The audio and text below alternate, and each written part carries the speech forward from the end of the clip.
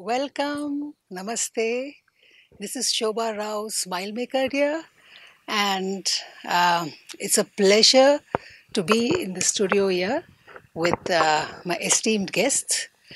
Today, we have met on the occasion of releasing a video about Mangalore. It is called Memorable Mangalore, and we have very esteemed people on our panel today.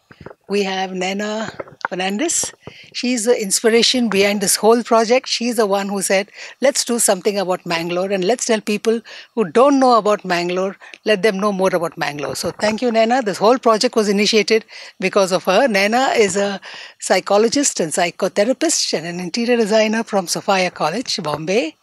And we also have a very, very learned person here, Mr. William. He is the author of a fantastic coffee table book called Land of South Canara. And he has done detailed research about Mangalore and the whole district of South Canara. And he's also from Gallery Orchid. He has promoted a lot of artists. And so thank you very much for being here today. Thank you. And we have Girish Rao, and he's a corporate person. Basically grew up in Mangalore, went all around the world in his BPL, LG, SR, different roles, and then he's come back to Mangalore. And, so today it's a great pleasure to release this video about Mangalore. So I think let's first release the video and then we will talk about it. So this is, yeah.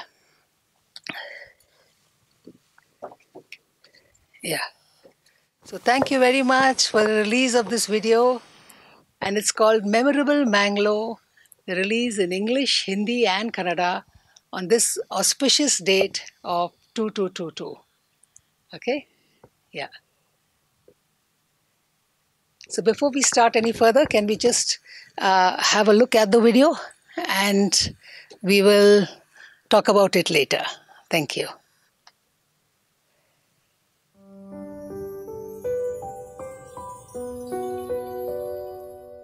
Namaste. This is Shobha Rao Smilemaker here, creating smiles with this video to inform you about our coastal city of Karnataka, Mangalore, starting with an M, which is very different from Bangalore, starting with a B. So welcome to Memorable Mangalore. This coastal city of Karnataka has 9 different names like Mangaluru in Kannada, Kudla in Tulu, Kodiyal in Konkani, and more.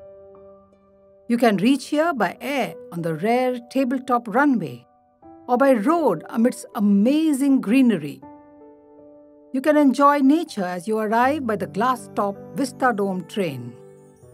You can come here by international cruise ships or take a boat ride on the river. Mangalore has the rare honor of being surrounded by the Western Ghat hill station scenery on one side, attractive beaches of the Konkan coast on the other side, and Netravati and Gurpur rivers in the middle.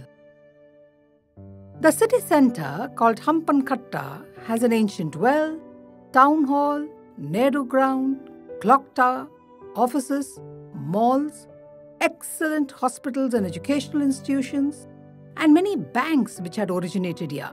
Are you aware that the first female freedom fighter of India is Rani Abbakka, who battled against the Portuguese at the Mangalore fort? What remains now is a Sultan Batari watchtower, which was also used by Tipu Sultan to store artillery. It is believed that Lord Parashurama had prayed to Lord Shiva at what is now the famous Khadri temple of Mangalore, and he had reclaimed this coastal land from the sea. Snake worship at Naga Banas is common here, with powerful snake temples like Kudupu or Subramanya. A unique ritual called Naga Mandala is considered very auspicious to attend. Religious tourism draws people to the many ancient temples here, with their distinct architectural style and traditional festive rituals. Watch Mangalore city brighten up during the grand Navaratri celebrations, with Devi idols taken out in long processions, with live music, dancing, tableaus, costumes, and especially the unique tiger dance performances. Attend a Bhutakola, which is a colorful spirit worship ritual with song and dance involving all communities. The firecracker show here is usually put up by the Biari Muslim community members who are descendants of the 1st century Arab traders here. Watch the fishermen's activity around the port area or visit one of the oldest mosques of the country. There are many beautiful churches here too. The fresco paintings at the Aloysius Chapel are breathtaking. The missionaries have contributed greatly to the development of Mangalore in areas like education, printing press, coffee curing, tile making, and more. The Kadri Park or the Pilikula Nisargadama are worth a visit. The artisans' village keeps alive the traditional skills of talented local craftsmen. The remodeled Guttumane showcases the ancient lifestyle in community homes. Walk on the streets of Mangalore to see new swanky apartments or ancient homes, both next to each other. Do try the varieties of tasty local vegetarian or fish specialty items here for your breakfast, lunch or snacks. A visit to Ideal Ice Cream for Gadbad and other ice creams should be on your to-do list. Have a toddy drink, cheer up in the many bars, or relax as a guest in the clubs of Mangalore. Watch local sports like Kambala, where bulls race on muddy tracks, or even watch cockfighting. Play the ancient game of Channemane, or go for your Yakshagana performance where artists do their own makeup. Shop for brass, copper items, spices, pickles, palm jaggery, rare jackfruit or mango items, saris and more. Attend a detox course at the many naturopathy, yoga or Ayurvedic centers here. Admire the local private bus operators who work efficiently with precision timing in spite of the hot and humid weather. Do make day trips around Mangalore for pilgrimage temple sites, Thulu Museum, trekking or water adventure sports. There is so much to discover here in Mangalore, which is a unique blend of rich ancient culture along with modern amenities. I am sure you are now inspired to visit Mangalore and smile. See you here soon. Thank you.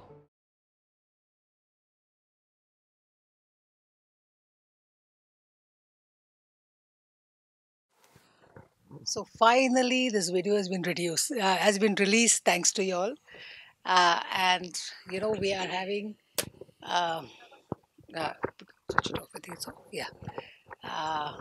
The reason why we chose this 2222 date, we have traveled all around the place, and we realized that one thing India lacked many years ago was cleanliness.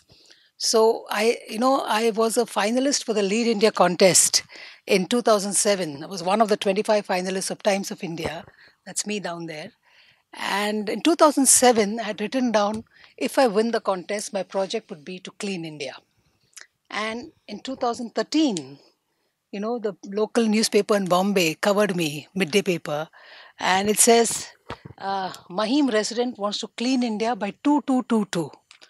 And before I realized that this is such an important date, it has already become 2222. And thanks, the attitude of people towards cleanliness has really changed. Believe me, this was even before Swachh Bharat started. So we really want something, it will happen.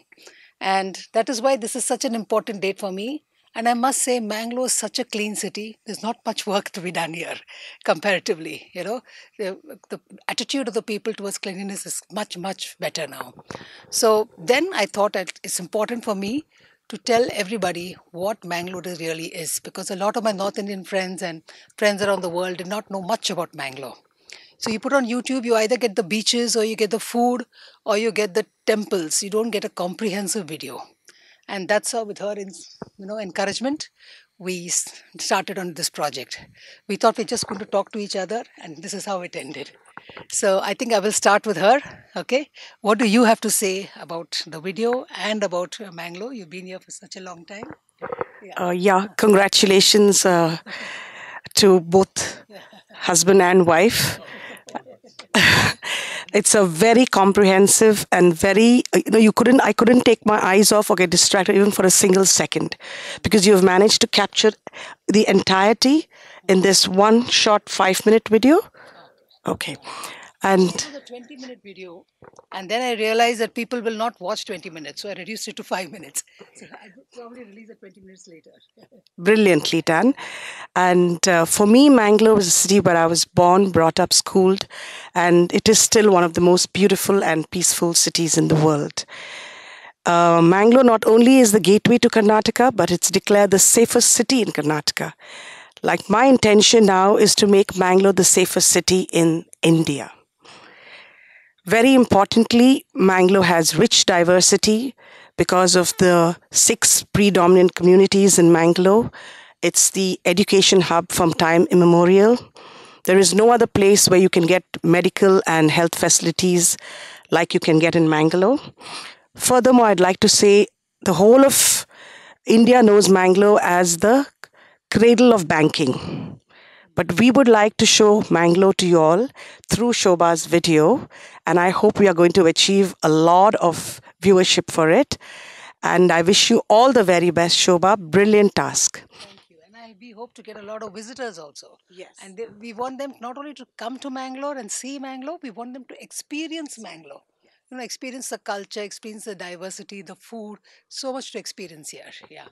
So I think next I would like Mr. William to talk about Mangalore. He's really an expert in the subject.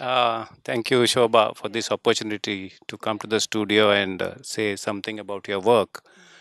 Uh, when I started research on land called South Canara, the main inspiration for me was there is never a day without festivity in South Canara. Now, by South Canara, I mean the undivided South Canara, including Udupi district. For all cultural reasons, Udupi and Mangalore are one region where we share almost everything. I said the northernmost part of the district shares a little different culture than we in Mangalore. So that way, this video has captured almost everything. And the present time is to not waste time flipping pages of the book. The trend is to do it quickly and as fast as possible. So almost in 3 minutes, we have given a mini land called South Canara, I must say. So as I said, there is never boring moment here in Mangalore. Naina said it's a most brilliant city. Now, they say it's the intellectual capital of Karnataka. I remember one of the guest in during the release of my book saying this. This is the intellectual capital of Karnataka, and quite reasonably so, because when the most of Indian cities started educating themselves, we were already around 75 years ahead. Jesuits came here in 1880, and even before there was a government college here. So all that was possible, and people could say and call it as the intellectual capital of Karnataka. So therefore, I think it's a brilliant task. There is a never boring moment here. All the people are always welcome here, and they'll be treated so very well that they wouldn't want to go back. So it's a brilliant job you have done, and you have captured the real essence of South Canara. Thank you so much. Yeah. And I really acknowledge him because his book is wonderful with so many pictures, and it actually gave me the structure because it covered almost everything. I took that as a base to, make research on each of them in detail. So thank you so much for, so much of work you did. You made my work easier. Yeah. Anyhow. And I would like to talk, Mr. Girish to talk. He's the one who decided to come back to Bangalore after he's come here and make a lot of so many places. Yeah, I am a classical case like what Shobha always says. You can take a man out of Mangalore, but you can never take Mangalore out of a man. So that's what it is. And one of the things I always say is that when I did my MBA in in Banaras, in the north of India, way back, 82, they used to fool me, my friend, saying that, Ki, do you have a petrol pump in your city? I mean, that was the kind of impression that they had about this city. And recently, when I had a conversation with the same friend of mine, and he asked me, why did you go back? And I gave him the 6 reasons why Mangalore, I came back to Mangalore. I said, the population, I know everybody in this town. I said, it has got one of the best medical facilities, it has got the best connectivity, it has got the best education, and the people are so nice, the food is good. I mean, what else? He came back to me the next day and he said, look, I looked up the whole of North India and I couldn't find a single city which actually meets the parameters of Mangalore. And even if I want to retire and get out of this city, polluted city of Delhi, there's no way I can find a place to sing. So that's what Mangalore is. And I think, people should really know about this wonderful little city of us. So I think Shobha has done a good job on that. Yeah, so what I really like about Mangalore, basically I was, since I grew up all of my life in Bombay and I came to Mangalore just 2 years back, I was a little worried, wondering what I exactly this place has and what it. But I found it was so wonderful. I found the people so wonderful. The nature of the people is so good, and from years, everybody, whether it is Hindus, Muslims, Christians, everybody has been living in harmony. The media, I don't know, picks up only some wrong incidents to talk about. And what I really liked was this city is a blend of all the modern amenities and the old ancient rituals and customs. And the beauty is that you go to any function that is happening, any of these, you will find people of all ages taking part fully in the program. See, usually in all these rituals and all, you only see mostly senior citizens. In other cities, we hardly see the youngsters coming. But you go to the temple, there are youngsters serving food. You go, that is the beauty of this place. Even all generations work to keep they're very proud. Mangaloreans are very proud of their culture, and they keep it, work hard to keep it alive. So by this, see that we want you to visit Mangalore and we want you to smile. Those days I had a vision of clean India by 2222, and now my vision is to live in a world of smile makers. Corona has taught us that we are just living for few. We just live for today. We don't know what happened yesterday, and we don't know what's going to happen tomorrow. So just find smiles and make smiles wherever you are. Come to our Mangalore, and I'm sure you'll have lots to smile and lots of memories to take back. In the end, you want to say anything? Please, yeah. I'd just like to say, build on what Girish said about the connectivity.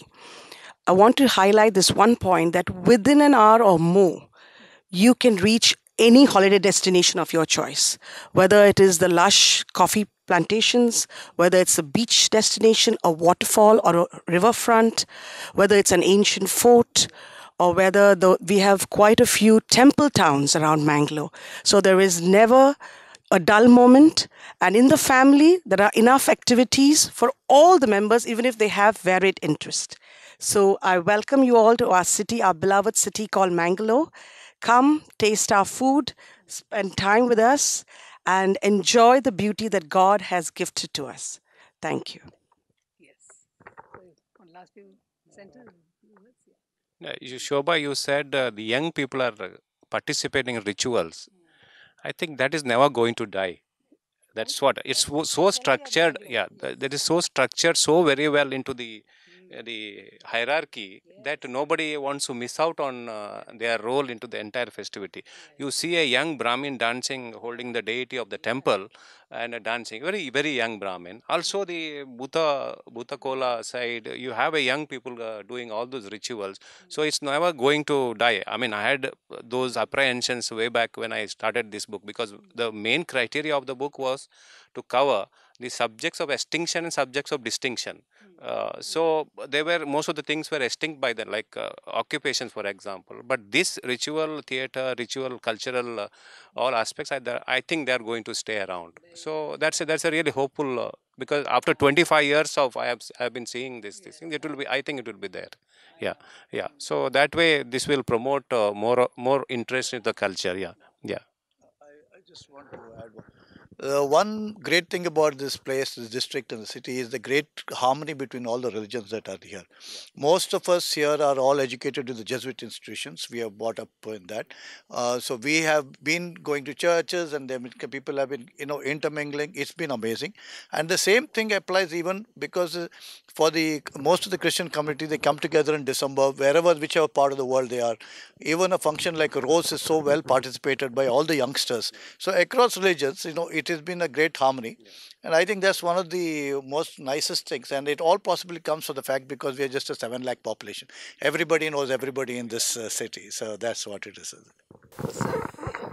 I would just like to give a small token of appreciation. By profession, I'm a trainer and soft skills trainer, and mentoring is a very favorite subject of mine.